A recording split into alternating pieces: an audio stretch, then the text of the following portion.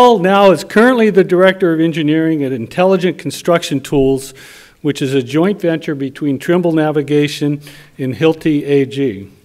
In this role, his objective is to bring accurate and practical indoor positioning to the construction market.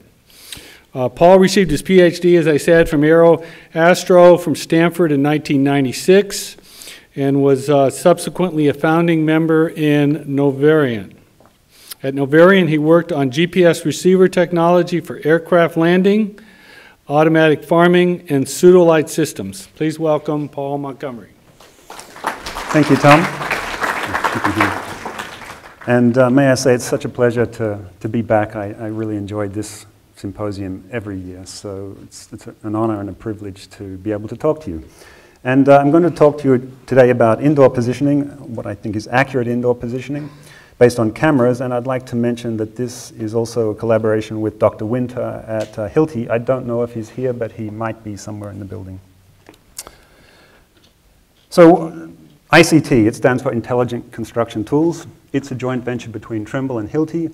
Hilti is a large European manufacturer of many different things, including anchor systems, many different tools, measuring systems. And I think Trimble needs no introduction, which is a large, it has many different business ventures. But rather key to Trimble's future is the ability to do construction. And this is the reason for forming this joint venture. And what they really want to do is create intelligent construction tools. Tools that know something about where they are and therefore can take data from the back office and can validate what they've done in the field. And this is to try and improve efficiencies in the construction industry, which today, if you look across the construction industry, uses many very traditional techniques.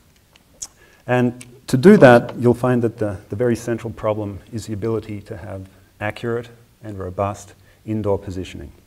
I call it POSE, and it's sort of a term from the camera world, but it means the combination of position and orientation. So I'm going to talk a little bit about ICT in the construction market, very shortly about indoor positioning. The POME concept, which I have one here, it's a little camera system that we use for indoor positioning. The errors that you get, some of the problems that you have, and the accuracy that we've been able to achieve in some testing done to date. This picture shows you the general concept, and we do have to put up what we call targets. These are small devices. I have one in my hand. And because we're in construction, everything's changing all the time. So it's really not possible to survey it and use the features that have been surveyed because those features will no longer exist tomorrow. So we put up targets, and then we use these bright lights, they're actually IR LEDs, to navigate relative to. It's not a new concept. People have thought about this in the past, and I think several people have done something similar.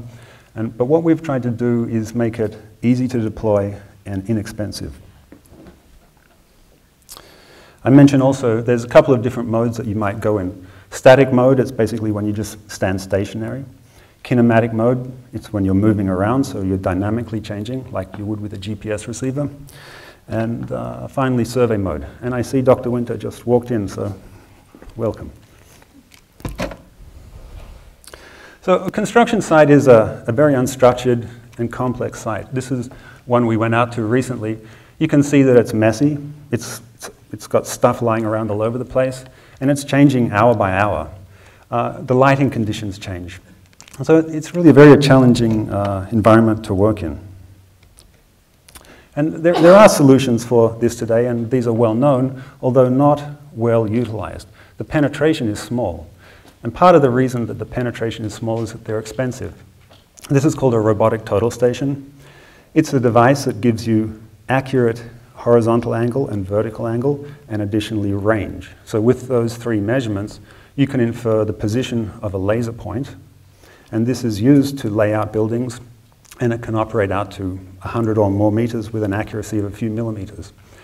So they're very capable and good devices, but they're expensive, and that limits their application and their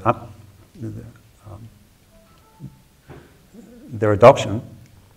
And it also, even though the device itself is very sophisticated and accurate, it requires a good deal of expertise to achieve that accuracy. So they're not simple to use or set up. And they are also for a single user, and they are also subject to line-of-sight occlusion. So coming from the GPS lab, I was interested to make something that works more similarly to a GPS receiver. It's scalable, many of them can work together, and also that it's much lower cost and has some of the performances that we're used to from a GPS receiver. If you actually go out onto construction sites, you'll see that they mostly use tape measures, spirit levels, laser levels, this kind of thing.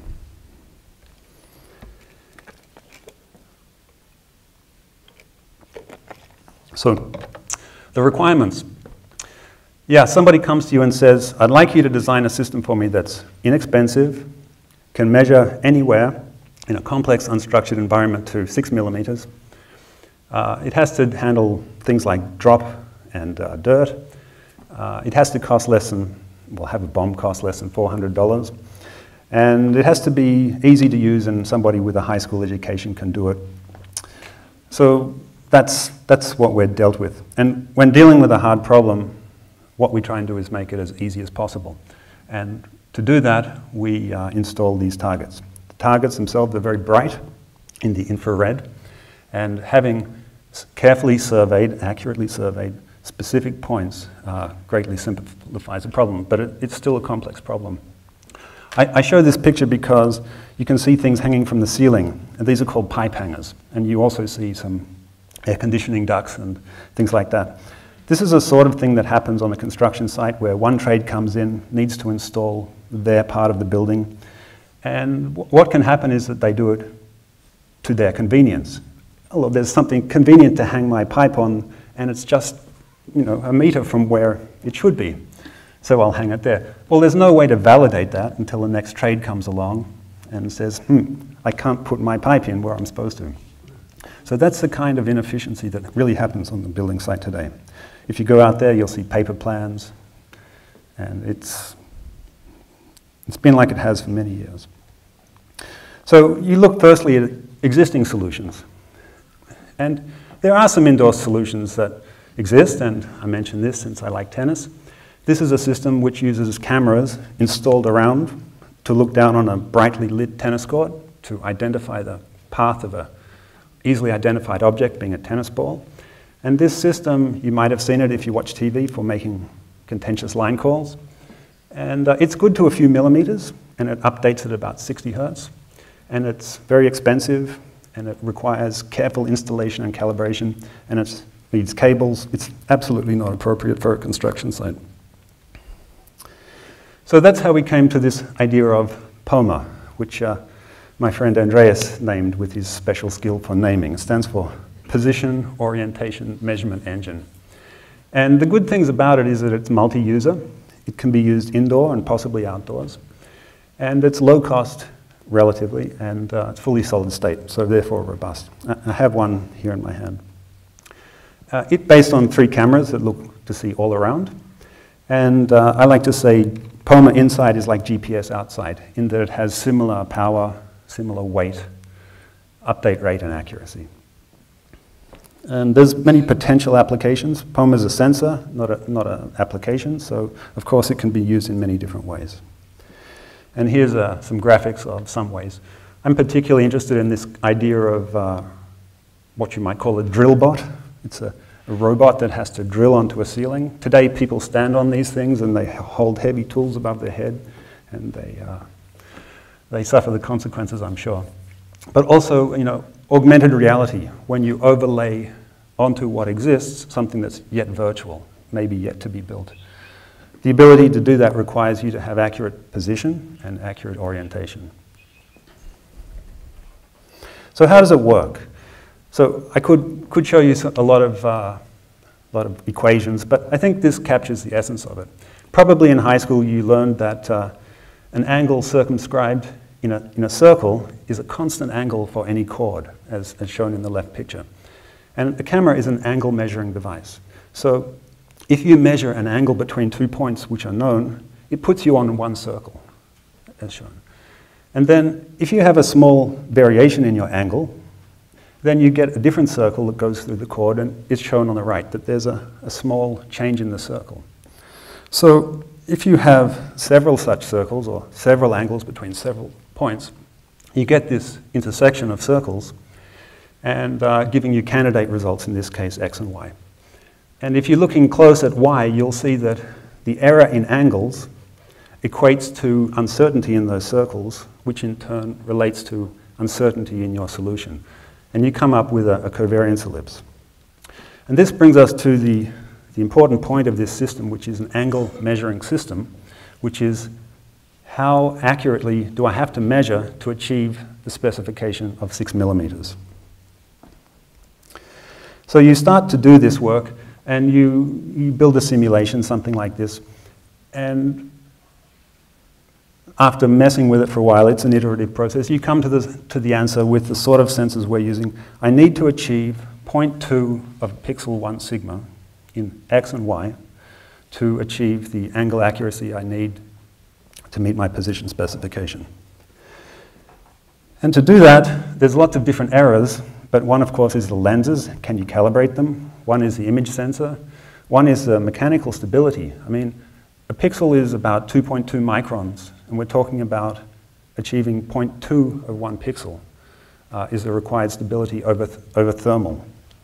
If you take the thermal expansion of aluminium over 10 degrees, you'll see that you violate that, depending on how big the object is.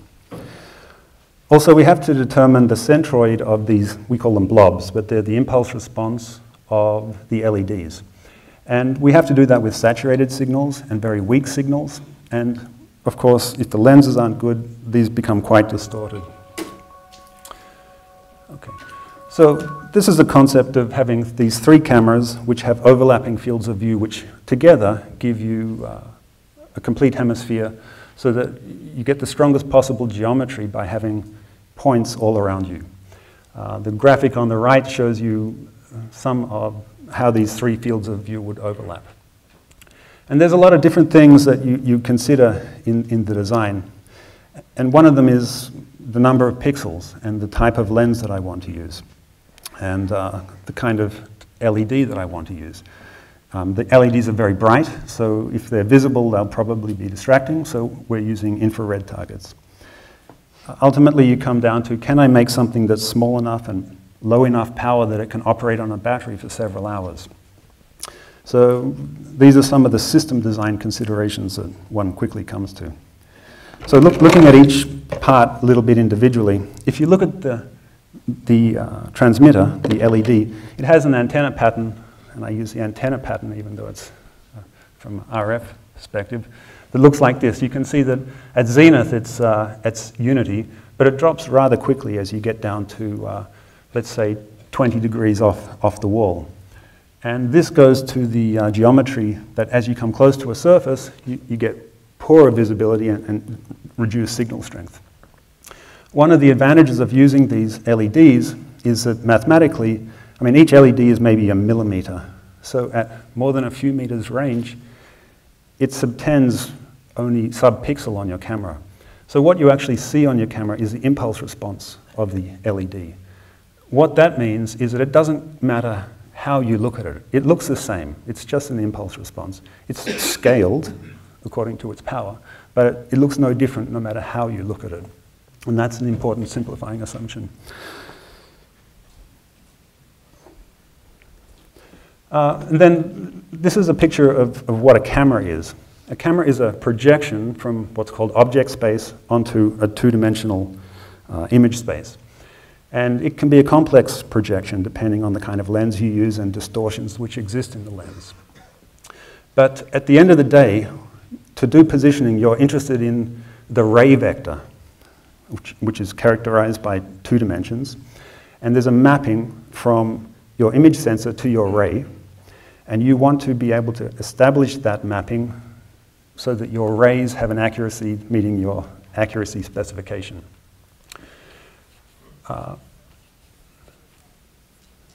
This mapping function is different for every camera, and that means that we have to calibrate the cameras. Another thing to do is the type of lens that you use. A standard kind of what's called a pinhole projection is as you come close to the 90 degrees field of view off the optical axis, you start to need a really big image sensor. And so we use something called a fisheye lens or an F-theta projection. The advantage of that is shown on the right, and it means that you can have a smaller image sensor and map very wide. But in addition, it means that an increment in angle equates to an increment in distance on your image sensor. And that means that at some areas of your image sensor, well, the accuracy at each point on the image sensor is about equal, which is definitely not the case with a standard projection. So if you haven't seen how F-theta lenses look, if you were in a tunnel looking sideways as shown by the arrow, what your camera would show you was the ability to see out both ends of the tunnel at the same time. So we take 3 of these lenses and we put them together. We actually put them slightly off-center in the image sensor to achieve the desired field of view. And I think it's interesting to note that 0.2 of a pixel on this camera lens equates to 50 arc seconds, or about a 70th of a degree, which is what we need for our accuracy specification. The next thing that you run into is that if you take off-the-shelf lenses, you find that they have some rather ugly impulse responses. And here are some examples. In the middle of the lens, it looks quite nice, like on the top right. And in the bottom is off to the edge of the lens, and it looks quite ugly. What happens, though, is as you saturate that, or as you sink that down into the noise, your centroid moves dramatically. And so this non-symmetry and non-uniformity of the lens greatly adds to your error budget. So we went ahead and we worked with a company called SunX to create a specialized lens. How am I going on time, Tom?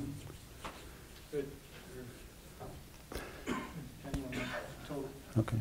So this is a specialized lens, and it's optimized for this purpose for a monochrome light and for mechanical stability.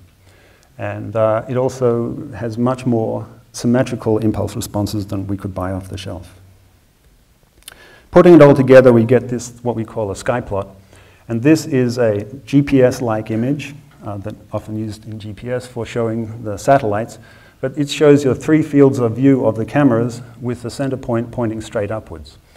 And so you can see that there's overlapping fields of view between the red, the green, and the blue cameras. And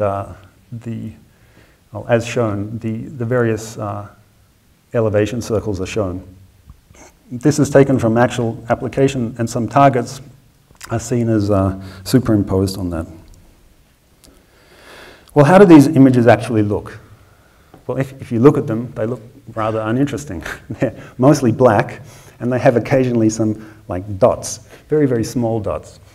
And in the top are the 3 cameras I've emphasized them so you can see them.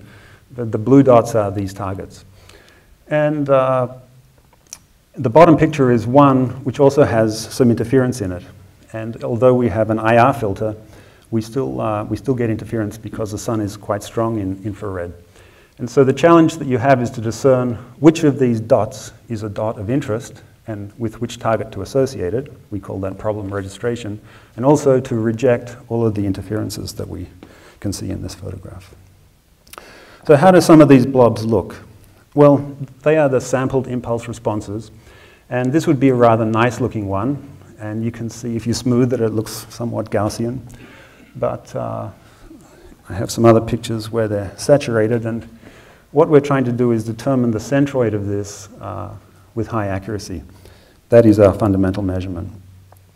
I'm not going to talk too much about calibration, but the main thing is that you're calibrating each lens to achieve the mapping with the accuracy that you desire. The other thing that you get into is thermal variation. And so quite a lot of work was done, mostly by Andreas, about shock and vibration testing to look at the stability of the mechanics over time and temperature. And this was one of the ways we did it. We built up a set of collimated laser beams that shot into each of these cameras and in a form factor that we could put into a thermal chamber and thermally cycle. And by doing this, we saw that with standard manufacturing techniques and standard electronics fabrication, we can come to the mechanical stability that we require. So then you have some usual problems. I talked about calibration and stability, and really, I would say that those are the essence of the problems that we face. But in addition, we have these range ratio, the dynamic range. We have some very close targets and some quite far. And that's compounded by the potential obliquity to the LEDs. We also have some interferences. You saw some targets coming in through the window in the previous photograph. You have multipath, which is you have reflective objects, and you can see targets sometimes more than once. And sometimes you cannot see the direct line of sight, but only the reflected path. So these are the standard problems that one is familiar with in a different domain. Of course, you have the problem of initialization. And I wouldn't say we have a complete solution to this. Certainly in a room of mirrors, you have this combinatorial problem, and it's not one that we would be able to initialize. But once you have initialized, being able to track an individual target is quite good as compared to an RF array where you really have no idea where it's coming from. With a camera, you have a very precise idea where it's coming from. And so your ability to filter geometrically is greatly enhanced. And I think that's one of the great advantages of an optical solution to an RF solution. So we did some testing, and I'm just going to finish up talking about the results of testing. This was a warehouse that we did it in. You can see it's got some lights, windows with sun coming through. It's got fluorescent lights. It's a reasonably unstructured space. And we had a test or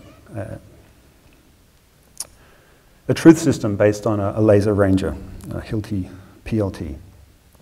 The size was about 15 by 10 meters. Another picture, we had a robot that we built that ran around in this space. And the idea was to build up a lot of measurements, and so that we could make some statistically valid claims about the accuracy in a large number of points. This picture shows you the path on the top right. We ran around this path, and we collected, I think there was 48 different points where the robot moved to, position stations I call them. And at each position station, we rotated the head into 16 different azimuths. And we took data at each of those points, and we were able to compare it to our truth system. And I could show you a big page of numbers, but it's actually more instructive to look at this. And this is data that was taken at the location with the triangle. And each of these plots, the green shows you the smattering that we got. So the truth, according to our truth system, is a black cross, which is visible in all of these pictures. The grid here is, I think it's 2 millimeters by 2 millimeters is a square grid. And at each of the azimuth stations, of which there are 16, we got the blue smatter. So what you see is that, overall the accuracy is a few millimeters, maybe 5 millimeters. But at any given azimuth station, you can see the covariance associated with the noise on each of these signals. So there are systematic effects which are dominating, and we still haven't really resolved them. It's not easy to find them. So, but I think this picture shows you both the underlying accuracy that can be achieved by the system as it stands today, and the fact that if you could solve these systematic errors, you'd get really millimeter level performance with this size of room. So my boss always comes to me and says, what's the accuracy of the system? And I always say to him, it depends. And he doesn't like that answer. And it does depend. So the reason it depends is that at each point in every room, you have some errors or statistics which are characterized by these covariance ellipses. You have 2 3-dimensional covariance ellipses, and if you ask me how good is it? I say, well, where, and point it in what direction, and do you want the best or the worst? And that's not an answer he understands. So what we do is we say, let's try and characterize it by looking at the worst direction, position uncertainty, and the worst direction, azimuth uncertainty, as a two-dimensional function across the room. So what we do is we plot that. So for various candidate designs, or target, you might call them canonical target situations. One that I think I'm going to show is the 8-target situation, and that's something that I think is probably reasonably practical. Our specification is 0.2 of a pixel 1 sigma. In fact, what we achieved in practice was about 0.5 of a pixel on average 1 sigma. So these simulation results then apply to this more conservative number, 0.5 pixels 1 sigma. And what you get on this 10 by 10 meter space with the 8 targets, you get a picture that looks like this. Once again, this is 1 sigma results in the worst direction. It's plotted in a color map and in millimeters, and the same data is plotted as a contour map. So the top row are the worst direction 1 sigma position errors, and the bottom one are the worst direction 1 sigma orientation errors. And they're in arc seconds. So basically you can see that you're good to 2 to 4 millimeters over most of the space. This is the same situation where you sit there, instead of taking one measurement, you rotate it in 4 times an average. Of course, if you can do that, you can benefit from averaging. So you see improved performance, at least in simulation, when you do that. So that's the end of the presentation. I hope I'll have time for a couple of questions, but in terms of looking to the future of indoor positioning, I'm very optimistic that the case for cameras, which are mobile, using low-cost infrastructure is the way it will work out. Today we use infrastructure that we have to install. It's necessary because we need to reference off something, and unless we can know a priori, then we cannot make a system that works. I think what will happen is that the requirement to install a larger number of targets will be mitigated, and there will be the ability to just install 2 or 3, but those will form a coordinate basis with which natural features can be referenced. And then you'll be able to use those in addition to the natural features to create indoor positioning that's robust with minimum need for infrastructure. So that is the talk. Thank you very much.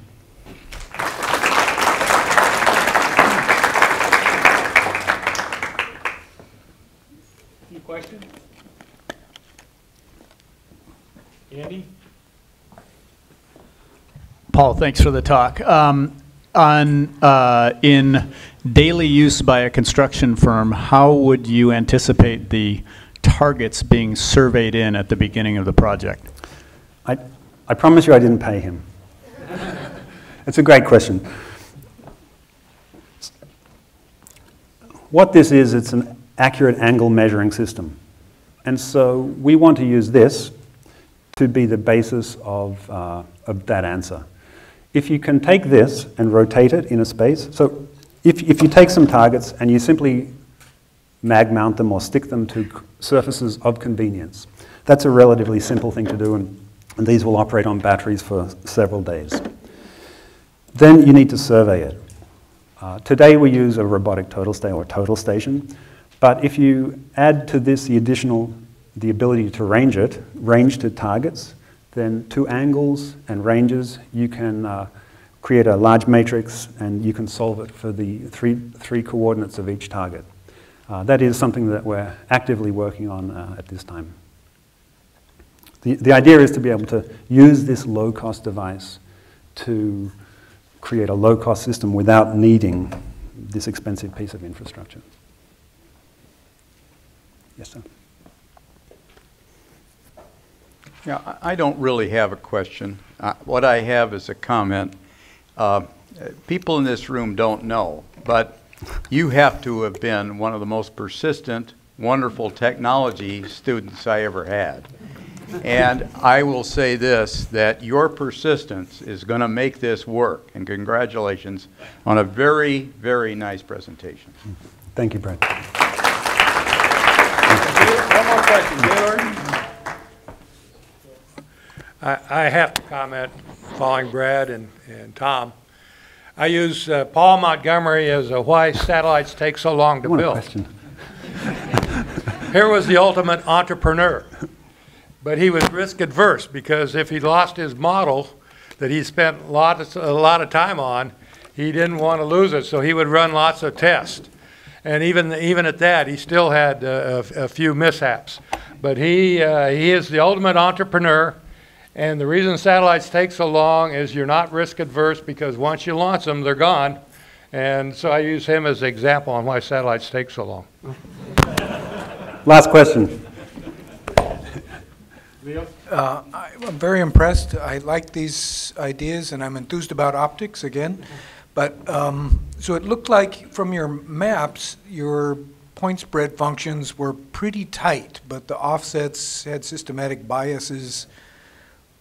Do you speculate, is that optical aberrations or thermomechanical, or? I can speculate. You know, I've been looking for it. One thing I will say is that we are using extremely low-cost sensors. We are trying to make an inexpensive device. And you can buy image sensors that cost many hundreds of dollars. And these would be a great help in dynamic range, in sort of black level, and many other aspects. But these are the really dirt cheap sensors. So, of course, calibration is critical. Of course, if you've calibrated, if you then change it by thermal expansion or other things, this ruins your map or degrades it. So that's definitely one area that is suspect. The other is the fact that some targets, with these image sensors at least, are very weak and others are saturated. And of course, your ability to determine the centroid in those circumstances is reduced. And so that's another source of errors. The other is the truth system. It's actually very hard to build a truth system where you can find a point in space to millimeter accuracy as you move around and also know the orientation. And we have to project from a laser reference point to what we call the assembly origin of our POME head. And so we have to know the orientation. To know the orientation and with the accuracy that we desire in a room is not so easy to build. So it's another suspect point. The answer is I don't know right now. Okay, thank you very much.